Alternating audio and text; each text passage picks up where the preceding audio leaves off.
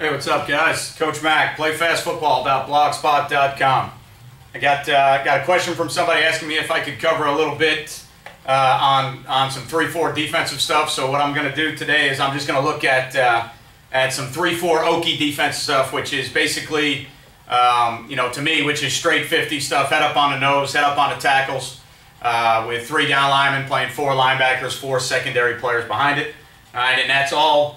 That's all I'm going to cover today. I'm not going to get into reduction fronts or different fronts. I'm just going to talk about playing it out of Okie, and we're going to talk about a slant and angle package, which essentially is going to get us into at the snap of the ball. It's going to get us into some reduction or some under fronts, but we're not going to talk about playing it as a 2-gap scheme.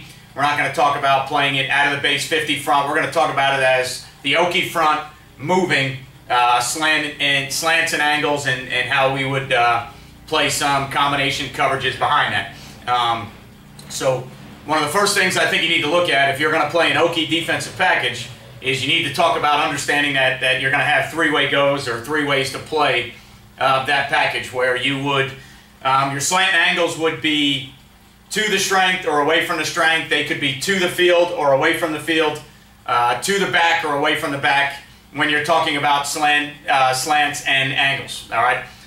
You also have situations where you are playing 2-gap with your defensive linemen and then your linebackers and changing your unfit. So your 3-way go would be slanting towards the strength, slanting away from the strength, playing head up or 2-gap techniques, which are more base techniques and fundamentals. Today we're going to talk about just base slants and angles. Mostly we're going to talk about slanting strong, putting us into a reduction front, and then playing quarter, half defense behind that, or versus 2x2, talking about playing 2-read to both sides, which we can still do with a little bit of flexibility out of the 3-4. The great thing about the 3-4 is it's tough to dictate where that 4th rusher is coming from, and I'm going to draw up how I would, the one wrinkle off of slanting strong all the time and then come back and angle weak. I think it can still be played with 2 high structures, and mostly is played with 2 high structures, so that you can play split field coverages or you can play combination coverages. I think you get more speed on the field, obviously, when you have more back-end players. So now you're playing with 4 linebackers and 4 secondary players and only 3 true defensive linemen, so there's more speed on the field.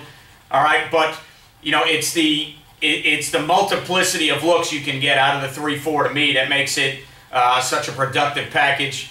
And when you get into, if you could incorporate playing things 2-gap and changing how you fit runs and how you react to certain block stimulus, then that makes the package even more productive. So when you look at playing an Okie type defense, I think what you got to look at is, the 3 different versions of attacking it: slanting strong, slanting weak, and playing 2-gap stuff. For today's argument, we're going to talk predominantly about slanting strong. Then we're going to talk about a wrinkle where we would angle weak and change the coverage behind it and go from split field coverage to closing the middle of the field. So what I've got drawn up right now is just a base generic Okie front, which means we're head up on the center, we're head up on the 2 tackles, we got 4 linebackers behind it, we've got 4 secondary players behind it.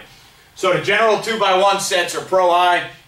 All right, what we're going to do, generically speaking, we're going to set the front and the coverage to the multiple receiver side. So right now, I've got it shut left. I do not have the front divorced from the secondary play. We are going to travel the front guys and the secondary guys together, so that the strong side guys are always going to travel in a pod, the weak side guys are always going to travel in a pod. All right, so when you have traditional 2x1 sets or pro sets like this, it's real simple. We're going to shut it to the multiple receiver side. So the first thing we're talking about right now is we're talking about a slant style of defense where we're going to move to the strength. Okay, so what we're going to do is we are going to take, all right, the down 3 linemen, and we are going to 1-gap move them, or spark them 1-gap to the strength. Okay? We are going to bring what I would call the rush backer. Some people might call him the jack. There's all kind of different terminology. The terminology to me is irrelevant. It's the weak side outside linebacker is going to be the guy that we standard add into the pressure to make him the 4th guy coming off the edge. Now, once we have done that post-snap, what we have done is we have put you in an underfront or a weak side reduction front. All right, what we've given you is we've given you an A shade, a 5, and a 9 to the tight end. We've given you a 3 and a 5. Once we move, that's essentially the front we've given to you. Okay? What we are going to do is we are going to play a true quarters theory on the front side, and we are still going to play some version of cover 2 on the back side. So we are still playing quarter, half defense. All right? I talk about it in our 4-2-5 stuff. I talk about it if we went 3-3 stack. It doesn't matter to me. On the back end, we are still playing quarter, half. The only time some of this stuff can get muddy is if you're not divorced front, or if you're playing field defenses and they put formation into the boundary. You may have to check into cover 3. All right? But for today's argument, all we're talking about is base defense, base 3-4 defense, 3-4 structures, 2, all right, simple formations, and how we would play that and make those adjustments. All right, so we're going to slant strong, which is going to put us in an under front. It's going to make your Mike a primarily front side B gap player. You will a front side A gap player on his side.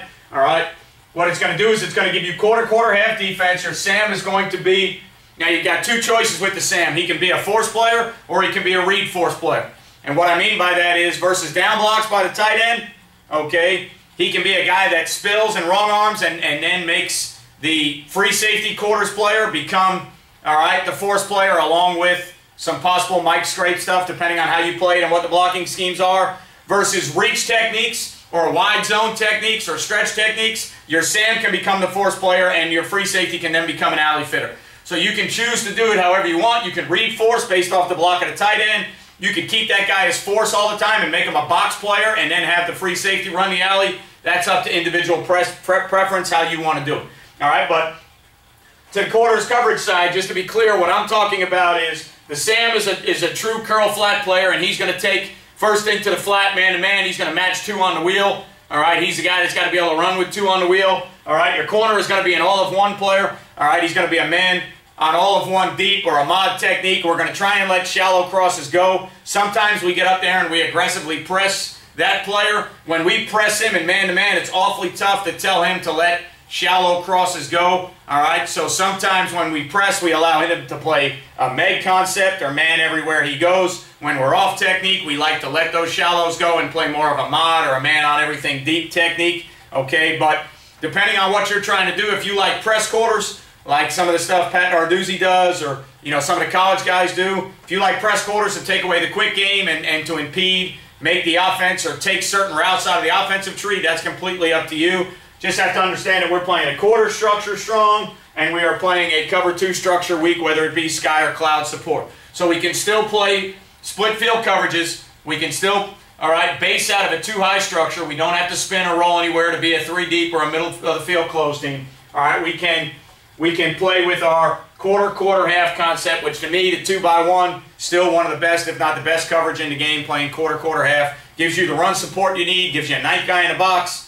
All right, it gives you the ability to handle the routes or the vertical play action routes by the tight end. Also gives you the ability to kind of impede some of the quick game. All right, and give you the 2-on-1, 3-on-2 matchup to the weak side. Okay, now, when these guys move, what you have to understand is when you're teaching movement to a defense, they have to understand how to move and they have to understand the landmarks. Okay? So for instance, first thing you got to understand is if this tackle slants to the B gap, he needs to know that his block rec now becomes that guard. He has to understand how to fit off the blocks of that guard. If he gets zone or blocks back at him, he cannot cross the face of that guard. Okay? We're gonna have run fit problems. We're gonna have gap integrity problems. He has to understand when he's moving how to move, trying to stay square or as square as possible on his movement, because if he turns his shoulders on the movement, he's going to get blocked down 4 gaps inside. He's got to stay as square as he possibly can, and he's got to understand that his block rec is going to be off that guard. If that guard blocks out, he's got to, all right, he's got to strike, separate, lock out, keep his head in that B gap off that guard. If that guard blocks zone away or disappears inside, he's got to continue to chase the hip of that guard and flatten out a little bit down the line of scrimmage. All right, so he's got to understand that. The nose has got to understand when he starts working, he can't get scooped by the strong guard. He's got to stay in that front side A gap. So he's got to try to not get reached by the center, but he also can't get scooped the other way by that guard because he's going to lose gap integrity. All right, same thing goes for the end. If there's a tight end in the game, he has to understand that he's got to work to not get reached by that tackle, but at the same time, he can't get scooped by the tight end on runs going away from him. So when you're teaching movement to guys, you also have to teach block rec. You can't just move blind and think you're going to penetrate all the time and disrupt plays with penetration. All right, you have to understand how to move with integrity and gap integrity, and those guys have to be guys that can actually read schemes on the run, all right, which sometimes is a little bit more difficult than playing base shade techniques. But basically when you move them, they're becoming a shade anyways. Now, if your philosophy is to move them to penetrate and just let them go, that's totally up to you. I'm sure there's some people that are successful doing that. When I move my guys, they're going to move with a purpose, and they're going to understand what their block rec is, and they're going to understand where their eyes need to go for their block rec, which would be different if they were two-gapping from where they were playing. Their eyes are going to go to a different place, and their block rec is going to be done off a different person. Okay? But behind it, it's still quarter, quarter, half coverage, so everything stays real simple on that end. All right? Now, when we look at 2x2 sets, okay, the beauty of the 3-4 is you can dictate who the fourth rusher is. Okay? So now when we get to 2x2 sets, for us, I wouldn't change a thing with our rules. If we set the front, all right, to the side that the back was on, and that's how we declared our strength, all right, nothing would change that for me. I would keep it the same way. The only thing I would change is to make their jobs a little bit easier, is I might change who the fourth rusher is. Okay, so with a number 2 removed weak, okay, and our rush outside linebacker, our weak side outside linebacker knows that he's supposed to be the fourth guy rushing, but he gets a number 2 weak, okay, all he's going to do is he's going to make a call inside to the will, all right, so he might just call inside and say, hey, check Willie, all right. What he's going to tell the will is, all right, he's going to tell the will and the defensive end, and we're going to exchange responsibilities now. All right, so he's going to tell that, when he makes that Willie call, he's going to tell the defensive end to take his responsibility and stay outside. He's going to tell the Willie to take the end's responsibility, I'm sorry, the tackle, in this terminology. He's going to tell the Willie to take his job, and he's going to tell the Willie to go in the B-gap so that we get that reduction look on the backside. So we still have a 3 and a 5 on the backside. So we've got that reduction look away from the strength. The nose is still going to go 1 gap strong, and the end is still going to go 1 gap strong. Okay?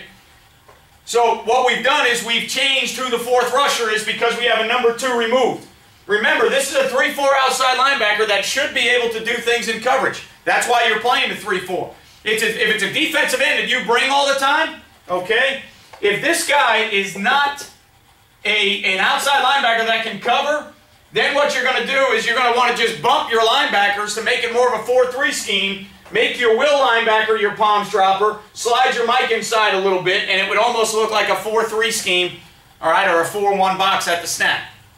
But because this is a 3-4 scheme, and the flexibility and the versatility in the defense is having an outside linebacker weak that can rush or drop, now here's where you can get into some more, all right, variation with what you're doing. So by making that will call, what we're going to do is we're going to make the will go into B gap, we're going to make the tackle stay outside as a 5 technique, and we're going to stunt and move, all right, the nose and the end. Snap of the ball, we are in a reduction front.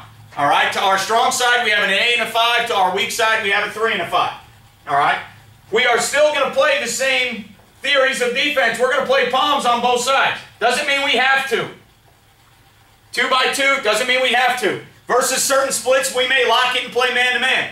Okay? Versus certain splits, we may play true quarters concepts. Although we won't play quarters on both sides unless they were true reduced splits by a number 2. We would normally play quarters on one side, all right, and then the back side we would either lock or play a cover 2 scheme depending on where the ball is, all right, so that we help our integrity in the box a little bit. I don't like thinning out the box with a 5-man box and playing quarters with my outside linebackers outside of number 2.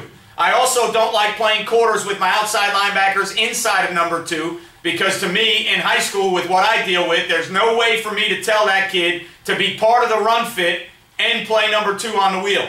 Now, there are some college teams that do it. There are some guys that teach it. I don't feel good doing it. So in order for me to play quarters, I would physically have to take my outside linebacker and play him outside the number 2 receiver. That's the only way I personally feel comfortable playing quarters versus 2 removed. Does it make it right? No. Does everybody do it that way? No. I don't feel good telling a kid that he is the wheel player of number 2, playing it from inside leverage and telling him he's part of the run fit. All right, not something I like doing. So we don't have to play 2 read to both sides. That's how we set up as a coverage team. So in my 3-4 defense, that's how I would play it. Okay? But you can change that by playing a side that's 2 read with a side that's lock man. You can play a side that is quarters with a side that is lock man or cover 2. You could play a side that is quarters with a side that is 2 read. All right? Split field coverages give you the diversity to play different coverages to different formations and different looks. Okay? But to a 2x2 team, all right, if you're going to be a 1-gap slant angle team, and we're talking about slanting strong right now, this is how we would do it. We would make the outside linebacker with a 2 removed to his side. We would let him make a will call to tell the will to go, and that would tell the 5 technique to stay outside in the C gap because the willie is going to go into B gap. Now, could you make a will call and keep everything the same with the movement? Sure you could. All right, personal preference. You can make a will call. You could keep the slant the same for all these guys, and you could bring the willie up off the edge. All right, you most certainly can do that. All right, it's up to you to determine what you think is easier for your kids to do. If that angle call, you don't want it to be checked, and you make a will call, let the 3 guys up front angle and let the will replace that rush or weak side outside linebacker. Perfectly fine. First way I drew it up is when you make that will call, you could leave the 5 outside and let the will go through the B gap. Perfectly fine. Up to you. All the gaps end up the same. Reduction weak, all right, A-shaped 5 technique strong. Not a problem. All the run gaps, all the fits stay the same. Now, when you do that, what you got to understand now is you've got a backside A gap unaccounted for, so you've got to be able to teach that inside Mike linebacker versus certain zone sets. All right, if he gets zone away, you may want that Mike over the top to that A gap now and let your outside backer fold that open B gap. If you are just straight angling and there's no other stunts involved to 2x2, and you know that that front side A gap is going to be an open gap, and that's a far fold in for this weak side outside linebacker. Some teams think it's real easy, 1 gap, 1 back, 1 gap. So if he gets zone away, just take the mic and put him in that front side A gap right now. There is no 2-gap read. They're at the center. The nose isn't playing behind the head of any blocks. We know we're angling that way, so when the back goes zone or we get those zone reads, Mike goes to the A gap right now. Okay, some people like to do different things with that backer depending on the movement of the line so that they can get a +1 on the quarterback. Because right now in this situation, if we got the zone here, what we would have to understand, and I would take this defensive end and play him as a traditional 5 technique. If I wouldn't slant him away outside if I was going to ask him to possibly chase the back. If I was going to leave him as a box player, then I'm okay with him being head up and moving outside because he's going to box the inside zone play anyways. If I wanted to take the B gap away, all right, if I wanted to take the B gap away by chasing, I would play this kid in a traditional 5 technique so that if he gets an inside zone block, if he gets this scheme here, now we can chase the zone play and put that player on the quarterback. Now again, some teams like to add the mic into that rock back fit to get 1.5 on the quarterback. It's all up to how you're doing it. Basically on the backside, zone away, we can take the B gap away 2 different ways. The 5 technique can do it, and this guy can play the scrape or the quarterback, or the 5 technique can box, and this guy's got a long fold back inside to the B gap. They're both perfectly fine. It's just a matter of how you want to play it. All right, I've heard and read some people that play shotgun as box and under center as spill. It's all up to the defensive coordinator. The biggest thing you have to understand is do what you feel comfortable doing, teach what you're doing, and make sure the kids understand what you're doing. All right, where I've struggled in the past is when we have some different schemes on, and one's a box scheme and one's a spill scheme, and 2 guys do different things. One guy boxes, one guy spills, doesn't fit. If the end is a spill player and you're not fitting your runs that way with your linebackers, then you're going to have a little bit of an issue. Okay? If the end chases the dive and that guy folds the B gap and you have no quarterback player, there's a problem. If the end boxes and that backer sits outside, you have a problem. As long as they work in conjunction with each other to fit that B gap and C gap, or that inside zone and quarterback in the option game, as long as they work in conjunction, you are fine. Everything will take care of itself because it's one back, one gap, you have all your gaps accounted for. I know it's not that simple. I know better defenses equate their numbers a little bit better sometimes, but very simple base philosophy, one back, one gap. The thing that's changed that is quarterback runs, so one back is really becoming two back in essence. So now you have isolation power and different plays that the quarterback can run instead of just making it tailback runs. If the tailback runs the ball, you can get away with one back, one gap. You can fit all those gaps. You're fine. You won't have a problem. It's when the quarterback starts running the ball that you'll end up a guy short. Okay? So in 2x2, that's how I would handle it in a slant angle Okie, all right, defense. All right, we would still angle away. We would set our coverage up to be 2 read or palms on both sides. We'd make the will call from the weak outside linebacker. That's what adds in some flexibility to the 3-4 defense. Okay? If we got 3x1, I'm just going to show you the standard way we would play 3x1 and why we would play it that way. All right, so if we got 3x1 and we had just our slant, we used to call this field slant cover 6.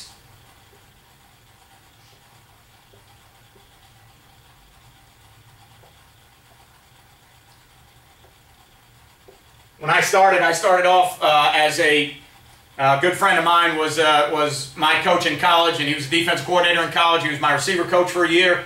All right, great buddy of mine, taught me how to play field defense, and he taught me how to play.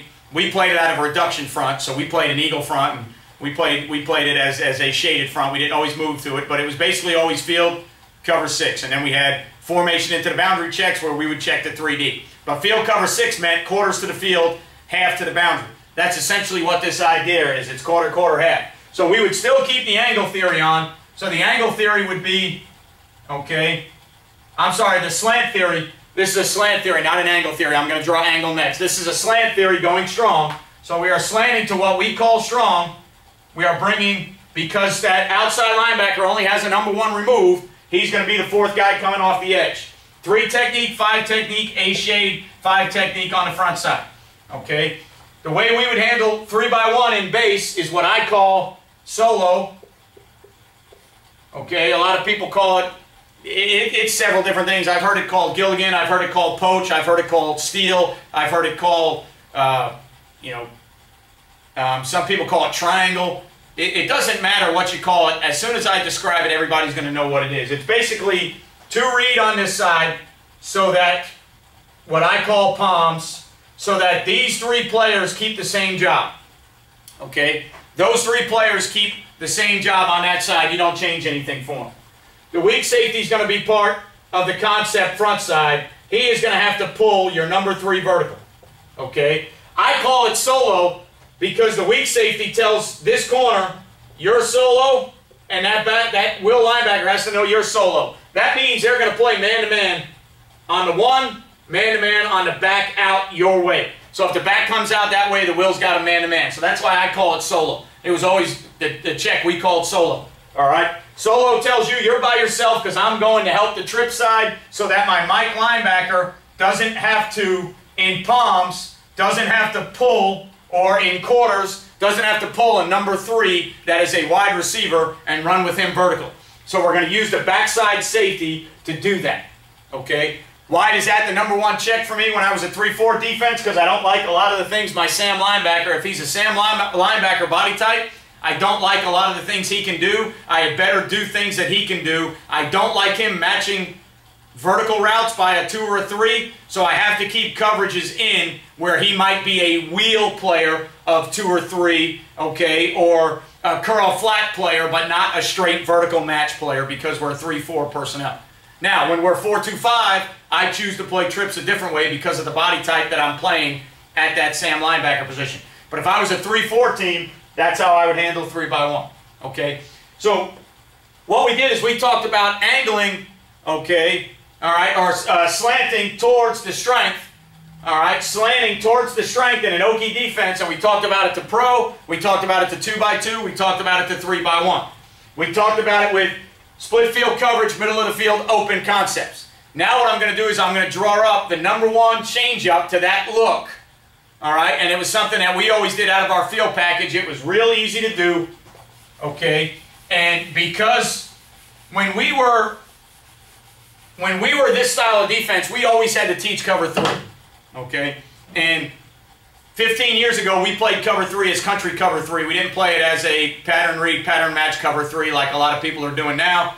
We just played it as a spot drop cover 3, and it was easier for us to do. We didn't base out of cover 3, so the passing game that we saw in high school was real easy for us to just country cover 3 spot drop.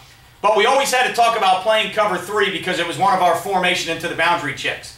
All right? So the change up for us all the time, when we would be an angle team, the biggest change up for us and the one that we got the most productivity out of was something that we called angle 3 swap. So the angle, as opposed to the slant, slant told us we were going strong, angle told us we were going away from strength. Okay? So now, in the way we could protect ourselves with our movements, okay, the way we could protect ourselves with our movements is always have a movement that can go away from the strength with the movement that goes to the strength. So whether it be to the tight end or away from the tight end, to the back or away from the back, to the field or away from the field. Always have a movement that is counter to the base movement that you use. So we got a ton of mileage out of this very simple stunt, angle 3 swap. Okay? Angle told us that we were now going to go away from the strength. So we angled away from the strength. Angle told us that the strong side linebacker on the outside, the Sam, was going to be part of the movement. So versus a tight end, what we told the Sam was you are going to go off the edge of inside blocks and you are going to go underneath outside blocks. So he had a tooth or tail read on the tight end when he was part of the angle stuff. If there was no tight end, it was easy. He was coming off the edge almost like a 5 technique. When there was a tight end, we gave him a tooth or tail read. All right? If you see the tail of that tight end, all right, go off his tail. If you see the teeth of that tight end, go across his face. All right, that's it. We made it that easy for that kid. More football terminology. Down block, off his ass. Out blocks, cross his face. We just made it tooth or tail. Okay? If you can see his teeth, cross his face. If you can see his tail, go off of that. All right? And then we angled the front. Now, because we angled the front that way, we couldn't play our split field coverages on the back end because we were losing a guy to play quarters. We didn't have the Sam to play quarters anymore, and we didn't set the rush over there to give us an extra defender. So because we sent the stunt that way, what we did was we spun the free safety down, and we spun the weak safety to the middle, and we played 3D. Okay? So you ended up with a curl flat guy weak. You ended up with your will linebacker as a hook curl guy. You ended up with your Mike linebacker as a hook curl guy. And then you ended up with your free safety as a curl flat player. All right? And we were country cover 3. We landmarked and dropped to those spots. Okay? We landmarked and dropped to those spots, which was good enough for us in high school. Okay? Could we do it at the next level with sophisticated passing games? No. We'd have to probably pattern read, pattern match, Rip Liz match, or stuff like Nick Saban started doing, because in spot drop country cover 3, good passing teams will eventually stretch you in a lot of different ways and put receivers in spots that you can't get to if you're just spot dropping. This was a great change-up for us. It was an easy coverage to play, all right, and it balanced all the angle stuff, okay, and the slant stuff together. So if we based out of slant and we said field slant cover 6, and that was how we played 60% of the night, angle was a great change-up for that. Remember that in that Okie front, you want 3-way goes. You want strong movements, you want weak movements. So angle was the perfect counter for us to slant. And we just made it real simple. Angle 3 swap. Angle meant away from strength. 3 swap meant cover 3 with the rush end, the rush linebacker and the Sam linebacker swapping responsibilities. Okay? That's all they did. They swapped to where the rush dropped and the Sam went. That's all we did. And we kept it with 3 deep behind it. So the call was angle 3 swap. our base call was always field cover 6. If it was Okie, it was, it was Okie field slant cover 6. If we were playing field cover 6, that put us in a shade. We were already in the under front. If we moved to the under front out of Okie, we made it a slant cover 6 call. Then when we changed, our changeup was angle 3 swap. 3 swap was the coverage. Cover 3 swapping the responsibility between the weak side outside linebacker and the strong side outside linebacker. Okay? So that's how we played a lot of our defense 15 years ago, or when I started as a 3-4 guy. It was slant angle stuff. It was slanting to the strength with quarter, half. It was angling away with 3 deep behind it. Okay? And then the beauty of the the beauty of the 3-4 stuff is when you don't know where that 4th rusher is coming from and you have more players on the field that can drop, the 3-4 was always more conducive, all right, to zone type pressures and very simple zone type pressures, and you could do them from both sides. Okay, so you could run America's blitz. All right, you can run America's zone pressure, which most people know is America's zone pressure, and you can run it from the strong side with a long stick, 2-gap move. Mike and the Sam coming there. Free safety spins down. Weak safety spins to the middle. All right, seam curl flat. Number 3 or middle hole dropper.